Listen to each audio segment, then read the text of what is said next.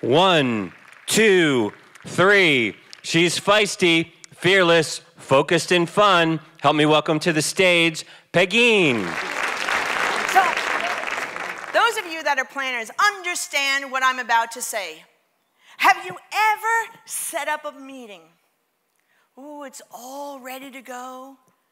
Chairs are set, tables are set, but you see one little thing that annoys you on stage. Have you ever experienced that? So here I am. My keynote speaker is President Obama. My MC is Tom Selleck. We have 10,000 chairs. We're on the National Mall in front of the Vietnam Wall. And I'm sitting next to a tree and I'm looking at the stage, knowing that within a day, all media from around the world is about to show up. But I'm looking at the stage and something is missing. I figured out what was missing. If all the media was going to be on President Obama talking about the Vietnam veterans and the commemoration, wouldn't it be great to have American flags atop the Vietnam Wall? That would make sense, wouldn't it? It would to me. Well, when you're working with the National Park Association, when you're working with the White House, when you're working with some movers and shakers, that kind of decision doesn't just happen because you say it. I had to learn how to influence my champions, find the people that would give us permission to be the first time a company has ever placed flags on top of the wall. And today we're going to talk about how did I create that influence so that you can hear it. Can I hear yay? Yay.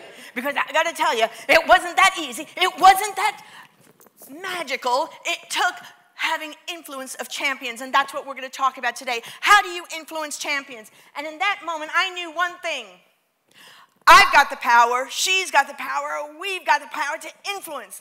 Can this group and this group say, I've got the power?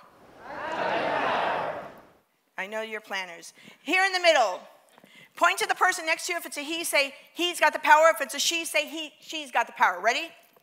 She's got the power. Now, all of you take your fingers, go like this, and say, we've got the power. We've got the power. Now, I'm from New York, so we got to have some so just say, to influence. Are we ready? 1, 2, 3. I've got the power. I've got the power. We've got the power.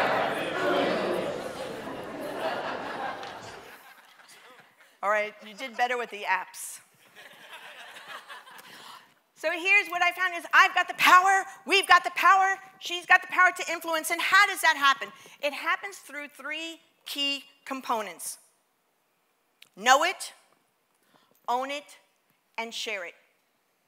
You as planners need to own it, know who you are, know what you're about, know what you stand for. Just like water is H2O, if I pour water in here, this glass, it takes the shape of this glass, correct? Sometimes we have to take the shape of someone's glass. Sometimes we work with celebrities,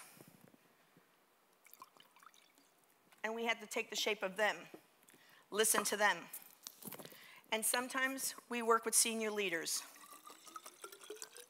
The truth of the matter is we're still H2O. We've just learned to conform, adapt, so we can influence our leaders. Can we hear a yay? We have to know who we are, that we are truly, truly, and absolutely 100% who we are. We have to own it and walk it and say it. So when I speak to the president's people, I say, we need flags.